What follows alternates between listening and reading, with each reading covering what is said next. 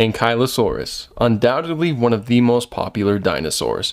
It's literally an armored tank of an animal, and because of that, it has shown up in various different forms of media, specifically in Jurassic Park and later Jurassic World. But how similar is this design to its real-life counterpart? Well, let's go ahead and find out. Personally, I have a general rule of thumb that if you can tell what the design is supposed to represent, then it's a good design. So does that logic apply to the Ankylosaurus? Well, I can definitely tell that this is an Ankylosaurus, especially considering that it's a pretty good representation of the way we thought it looked in the 90s. Which definitely fits the overall style of the first three films, but, to be fair, Ankylosaurus was in the third film briefly, so that may have some bearing on the design as a whole. But in any case, let's get started. We'll go ahead and look at the overall shape of the animal. In Jurassic World, it's actually pretty stubby with longer legs. Ankylosaurus in life had a more elongated body with legs that held it closer to the ground. Next up is its famous osteoderms. In the movie, they're shown as all being connected in one giant armor piece with rows of bumps.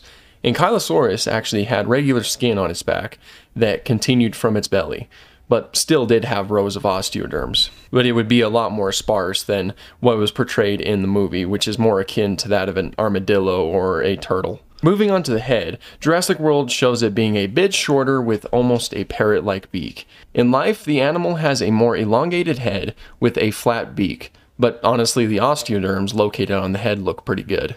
Some smaller things to point out are the spikes on both sides of the Jurassic World design's body, something that wasn't really present in life, at least not to this extent.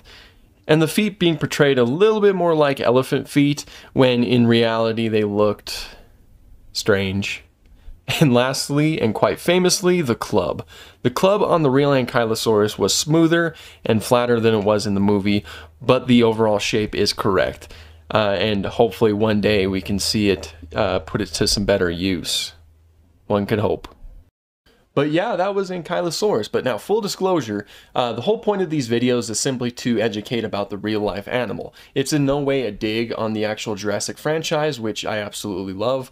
Like, by me comparing the real-life animal to its Jurassic version doesn't mean that I'm calling the Jurassic version a bad design. In fact, especially with the Ankylosaurus design, I actually really like the way that it looks because it's extremely reminiscent of the way that we thought the animal looked like in the 90s. And I had several toys that looked like that because as a result of that thing, so it's something that I'm incredibly nostalgic about. Yes, I am 100% aware that they have the explanation that, their genomes are not pure.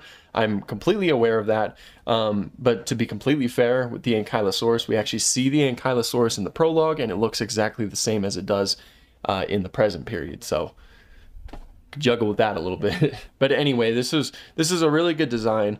I hope we see Ankylosaurus more in the future. It's really a cool dinosaur, and like I alluded to before, hopefully we get to see it do a little bit more. I mean, it's nice to see it defend itself because you often don't see herbivores defend themselves in dinosaur media. So that was really cool, but hopefully we get to see it do a little bit more in the future. I'm just spitballing by this point, but anyway, thank you guys so much for watching and have an awesome day.